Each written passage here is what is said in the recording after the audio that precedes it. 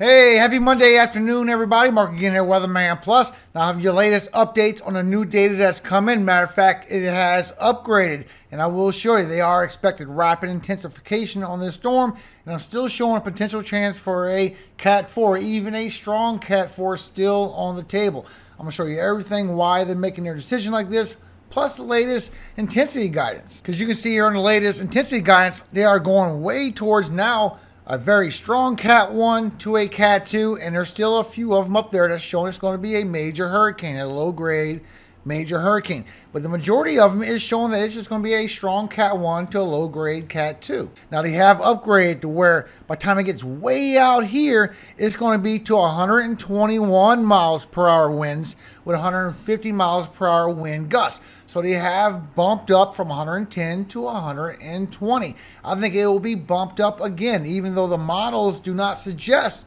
putting this up here. I'm going to show you why they're saying there will be rapid intensification.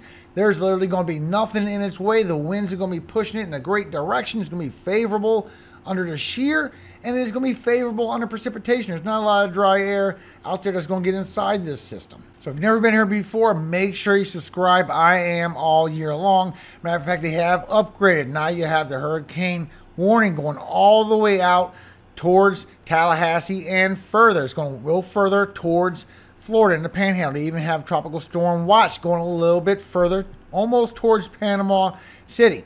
They have that going all the way towards Tampa and further, all the way down towards Sarasota. And you got your tropical storm watch going all the way down past East Naples. Warning, sorry. You also have the watches on the east side of Florida, right past Palm Bay, going all the way north, all the way past Georgia, going into South Carolina, past Charleston for your tropical storm watch. That means within 48 hours, it will turn to warnings when it becomes within 24 hours. Matter of fact, the storm surge has gone up. Now it's going up to 12 feet. So let me show you the latest information that I have for you. I will be quick as possible in this video, but it's just expanding every time I update. Now remember, this link is in the descriptions below, along with a few other links, and you can see this according to National Hurricane Center. You do still have the tropical storm warnings out in the blue. The watches are the yellow, and you have the hurricane warnings in the red. Now here's where your storm surge has updated. So now you're expecting 8 to 12 feet in this red right here. It's going to end, so of course it's going to be going in, taking a lot of that surge.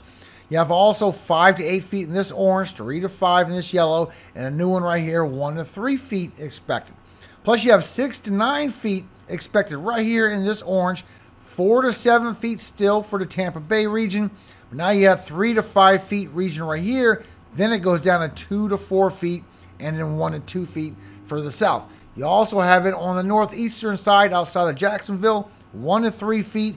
You also have it by Georgia and South Carolina, 2 to 4 feet. So far, storm surge expected. Now you can see this. This is from the Euro. Euro, as a matter of fact, is only still predicting a hurricane, guys. It's come down since a tropical storm, so at least it's done that.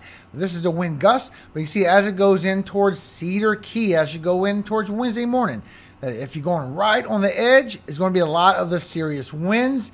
Then as you go a little bit further away, this is where a lot of the storm surge is going to get really rough as well. So I have this link in the description for you as well. You can see all the miles per hour potential according to the Euro. You can also back it up, and you can see according to the Euro, you can see according to the GFS, it's a different location. You can also see according to the Icon, which is a 5-day model as well. It's showing even more winds going all across towards North Carolina for the coast. And look at these winds, a lot stronger on the wind gust. Now it's picking up over 110 miles per hour wind gusts on the Icon model, going all the way inland. And that would be more like what you would see on a major hurricane landfall. So if you're going to use it, I suggest using the Icon model so far for today. Also have your storm surge inundation link in the description below. You can see it here that you have a greater than 6 feet in all the orange, greater than 9 feet in all this red. And you can see how much it has grown along Florida for all this storm surge inundation, and it's still showing it also all the way into Tampa Bay. Still showing above 6 feet in this orange, and no red yet, but I expect to see some red in there sooner or later as it gets a little bit closer. There's going to be a lot of storm surge coming in for Tampa Bay. So just be aware, you're not only dealing with just a storm surge, which was like that for Ian last time. You had just the surge. This time you have the winds as well. So just be careful for that. Also, the precipitation, I have the link in the description below. It has not updated much. It did move a little bit further to the east with the 6 to 10 inches expected. You can see it right here in the orange for the panhandle of Florida. Also over here for the Tampa area, 6 to 10 inches expected. And it did go a little bit towards the coast for South Carolina and North Carolina. Now you can see with the Euro, it finally come off tropical storm and it brought it in towards a hurricane status. So at least the Euro is starting to catch up a little bit with that, but it's still not showing a major hurricane. It's showing a strong hurricane, but not a major hurricane. GFS is still taking it to a major Cat 3 hurricane. Has not changed. And even the Icon model brings it all the way down to a 968. So that is very close to a Cat 3. That's a strong Cat 2. That's also why I'm saying if you use the damaging wind gust zoomable map in the description below, use the Icon model. It is showing a very good scenario of what we're looking at. It is showing more of a landfall towards Cedar Key.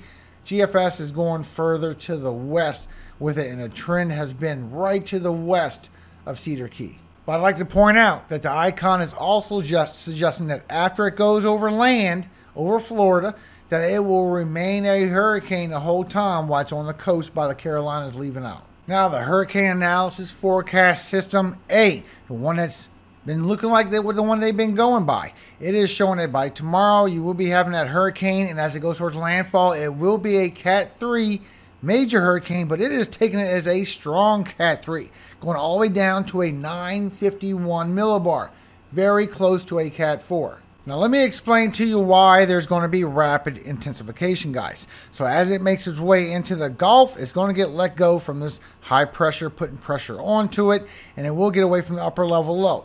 Then the flow is going to go from the southwest to the northeast and just give away to this system, and it's going to start flowing towards Cedar Key, right towards Big Bend of Florida. And this is where it has all the time to rapid intensify all the way to Florida. And you can see here with your wind shear that once it goes in that direction, it is going to be in favorable conditions to rapid intensify. It's not going to have a lot of shear on this system. It's going to be going with the flow in general speaking, guys, all the way till it gets close to landfall, then it starts getting sheared up at the last second. Plus, not only that, it's going through all this deep ocean heat content, doing the upwelling, bringing up warm waters while it's doing that. Then it's going across the very warm sea surface temperatures that we have in the Gulf, especially along the coast. So it's just going to be rapid intensification from the storm. Once it gets away from this high pressure, it's going to start moving north through the deep ocean heat content. The flow is going to blow it in that way. The shear is going to be going with it, not against it, and it's going into warmer waters. Nothing is going to stop this storm from becoming that potential Cat 4. I guarantee you, I really believe in my heart that by tomorrow, we could see the Cat 4 on there from National Hurricane Center because of all this information. You can even see that there's no dry air getting in this system. I did see some people on YouTube saying it's going to be dry air and it's going to weaken it down. It is not, guys. It has nothing but precipitation in this atmosphere, and it will help it grow and feed this storm to intensify. It will not be dry air getting within this system. It has nothing but moisture in front of it. Matter of fact, when you look at a Hurricane Analysis Forecast System B, this one's the one that's been showing a strong Cat 4 all day long, even yesterday. It's still showing a strong Cat 4, still a few millibars away from an actual 5, guys. I still think we have a good potential for getting a Cat 4 hurricane. Matter of fact, they have it to 121 miles per hour sustained winds. Now they have bumped it up. A Cat 4, guys, would be up to 130 or more. So it's not far from being a Cat 4 hurricane. I really believe that tomorrow we're going to wake up. They're going to show this potential for this Cat 4, even a low grade Cat 4. But I think they're going to show a Cat 4 chance for a hurricane, guys. This one is showing that it will get down to a 926 by the time we go to 10 a.m. on Wednesday. That's just a few millibars shy of a Cat 5, and it's been showing this all day, run after run. Matter of fact, when you take a look at it, they have it as a Cat 3, 121 miles per hour sustained winds. A Cat 4 is 130. They have it on landfall, a Cat 1, which is 74 miles per hour winds, Cat 1 hurricane at least. They have it as a 92. 96 is a Cat 2 hurricane at landfall right here, guys. This is going to intensify to a 4 and then go down to maybe even a stronger Cat 2. Then it's going to take a while. Something that big, that strong is going to take a while to slow down. I believe that we will see a 4 and then maybe a 2 right here. This is only a few miles per hour from a 2 now, from what they're saying, and we're still days away. It's just now getting into the Gulf. And we'll keep you updated. Thank you so much for your time, guys. Tell me what you think in the comments below. Do you see the argument that I'm putting out with the information that I see, with the information that it's going to need to get that much more, and what's in the way of this storm, what's going for this storm with the precipitation, the shear, the direction, and the temperatures? Tell me what you think. I do value all y'all opinions. Thank you so much for the comments. Y'all really are a beautiful group of people. I'm just trying to give you some straight facts of what could potentially happen as we go into tomorrow. How much further it actually has to go to intensify. I lived near the Gulf my whole life. All y'all near the Gulf, do you know any storm that had this much room left with favorable conditions and did not intensify any stronger? Please let me know. I'm very curious what y'all say. Now tonight I want to read to y'all Luke 6, 30 through 38. Give to every man that asketh of thee, and of him that taketh away thy goods, ask them not again. And as ye would that men should do to you, do ye also to them likewise. For if ye love them which love you, what think have ye? For sinners also love those that love them. And if ye do good to them which do good to you, what think have ye? For sinners also do even the same. And if ye lend to them of whom ye hope to receive, what think have ye? For sinners also lend to sinners to receive as much again. But love ye your enemies, and do good, and lend, hoping for nothing again. And your reward shall be great, and ye shall be the children of the highest, for he is kind unto the unthankful and to the evil. Be ye therefore merciful, as your Father also is merciful. Judge not, and ye shall not be judged. Condemn not, and ye shall not be condemned. Forgive, and ye shall be forgiven. Give, and it shall be given unto you. Good measure, pressed down, and shaken together, and running over, shall men give into your bosom. For with the same measure that ye meet withal, it shall be measured to you again. Amen.